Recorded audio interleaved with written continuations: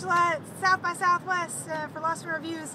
Got to see Kick-Ass today, world premiere in Austin, and it kicked ass. We have Matthew Vaughn directing it, and he was there talking about it at Q&A, and I'll have to tell you more about it in my review, but it was completely and exactly what you would expect, and even 10 times better. There was so many laughs, there was a lot of heart in it, and there was a fuck ton of blood, gore, and guts in it, and it was so entertaining. Definitely one of my top 10 of the year so far. Check back on the website for my full review later. Thanks, bye. Look great.